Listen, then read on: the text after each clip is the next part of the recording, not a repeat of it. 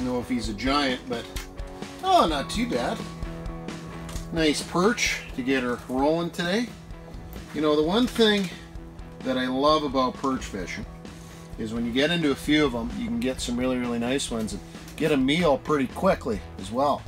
But before we get started, we'll probably keep him for dinner. I want to show you a technique that can be quite deadly, especially when the perch are being picky. It's actually quite aggressive and a little noisy. I'll show you what I mean right now. Lures that rattle and make noise have been effective for many years, but one of our favorites for panfish of all kinds is the reelbait clacker.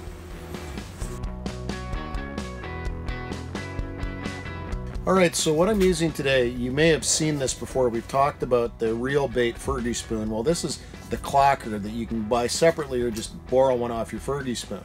And lots of noise, lots of rattle when that shakes. Just tie a maggot and a dropper on the end. And lots of times it's a great search lure because it makes noise and it's got some nice color to bring fish in. You just put that maggot on the end and just give it a wiggle, and those perch will come in and hit it. And they'll often hit this when they're not hitting anything else.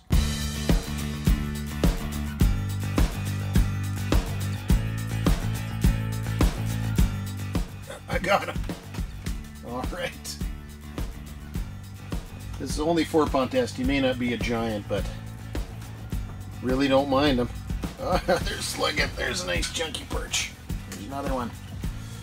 You know, definitely the clacker rig is certainly doing the job today. Let's see if we can get a few more for a meal. It's a nice perch. The reelbait clacker.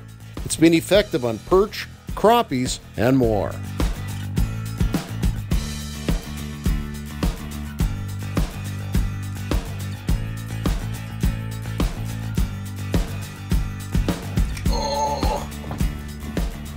Feels like it might be a little heavier fish. Oh, right on. Nice perch. That perch is going to go super well with dinner tonight.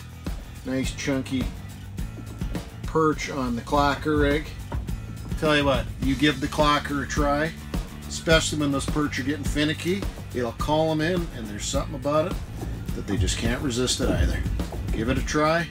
Put a nice bundle of perch on your table for dinner tonight.